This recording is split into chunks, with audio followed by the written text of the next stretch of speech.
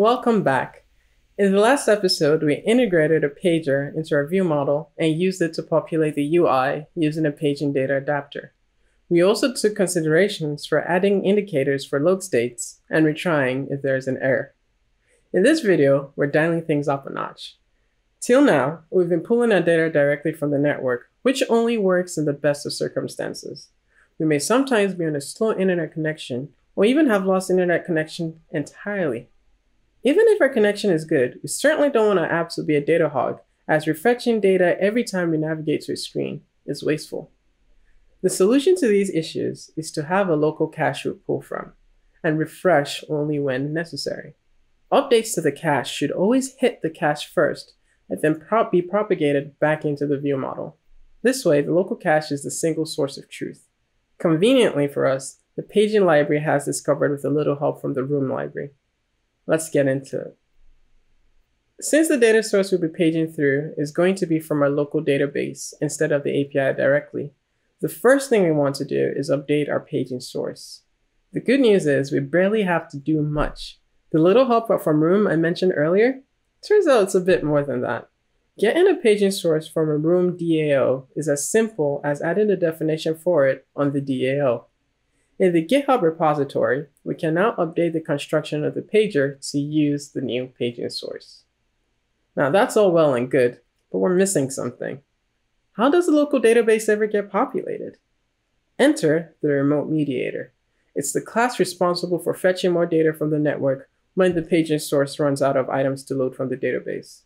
Let's see how this works. A key thing to note about the remote mediator is that it is a callback. The result from the remote mediator is never returned to the UI as is. It's just the way paging notifies us as the developer that its paging source has run out of data.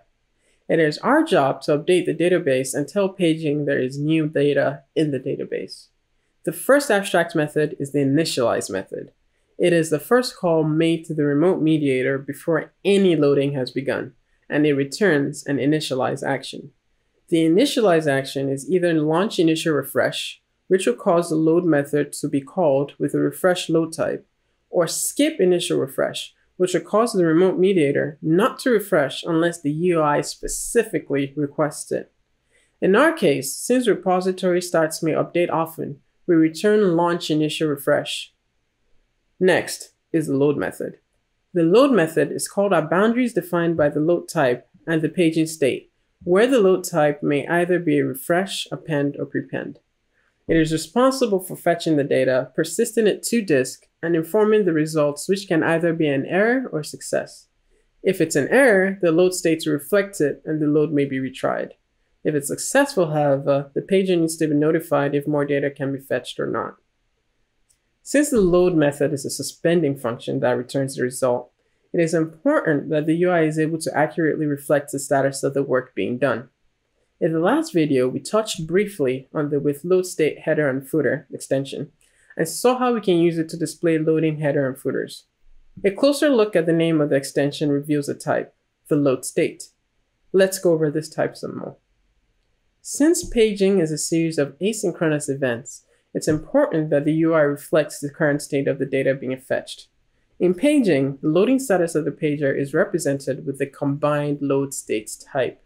Like its name implies, this class is a combination of other types that convey loading information.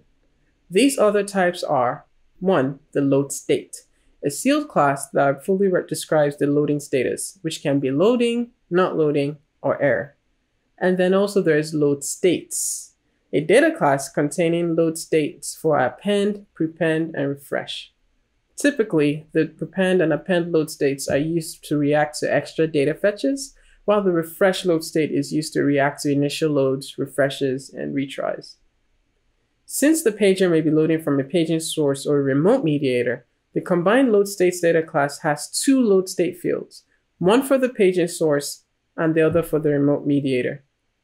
As a convenience, combined load states also has refresh, append, and prepend fields similar to the fields you find in load states, which will reflect the load state of the remote mediator or the paging source, depending on your paging configuration and a few other semantics. Be sure to check out the docs on the behavior of the fields in different scenarios. Using this information to update your UI is as easy as collecting from the load state flow exposed by the paging adapter. In the case of our app, we can use it to display a loading spinner on first load.